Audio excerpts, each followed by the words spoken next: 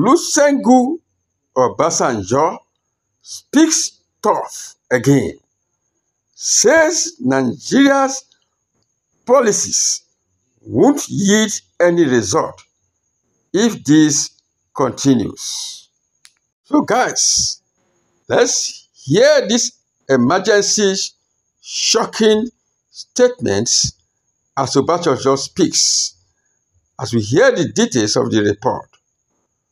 Former President Olusegun Obasanjo has expressed concern over Nigeria's inability to implement policies effectively, describing the country as a burial ground for policies. Speaking at the Olusegun Obasanjo Space Center in Abuja during the 8th Engineer Brigadier General retired Michael Agu annual distinguished lecture and award, the former president lamented that despite having sound policies, Nigeria has failed to execute them, resulting in stalled progress across various sectors of the country. Olusegun Obasanjo's comment reflects his frustration with the country's cyclical nature of advancement, where steps forward are often negated by backward movements. It is not enough for leaders to have policies or make statements, Obasanjo remarked. We are not short of policies in Nigeria. Unfortunately, Nigeria has become a burial ground of policies that are either unimplemented or unexecuted. According to Olusegun Obasanjo, Nigeria cannot make progress in this regard. And so, Olusegun Obasanjo says this is exactly what has been happening in Nigeria's national life, and as long as this trend continues, genuine progress will remain elusive. And so, Olusegun Obasanjo urged Nigeria's leaders to adopt a more focused approach to governance, warning against attempting to address every challenge simultaneously. According to him, let us carry the one we can carry. We cannot be jack of all trades and master of none, Obasanjo added. Recall the event organized by the Nigerian Institute of Space Engineers marked 21st year of Nigeria's involvement in space exploration from 2003 to 2024.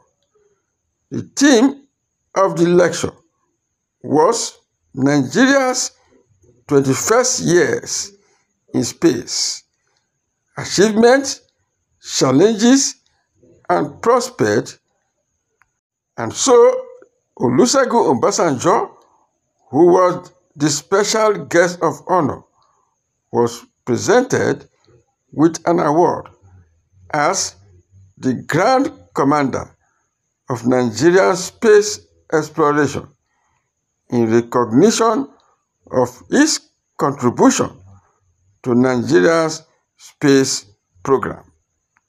Reflecting on his administration effort in space exploration, Olusegun Obasanjo noted that over 100 Nigerian engineers were sent to China for training in various specializations when the National Space Research and Development Agency was established under his government. His vision was for Nigeria to only launch satellites but also build the capacity to produce them domestically. And so, Olusegun Obasanjo outlined an ambitious plan. The first satellite to be launched by China, the second in collaboration with China, and the third to be entirely done in Nigeria made. However, he expressed regret that this vision was not only realized. He pointed out that the National Space Research and Development Agency faced a serious challenge under subsequent administrations, including a time when the agency was reportedly unable to pay its workers.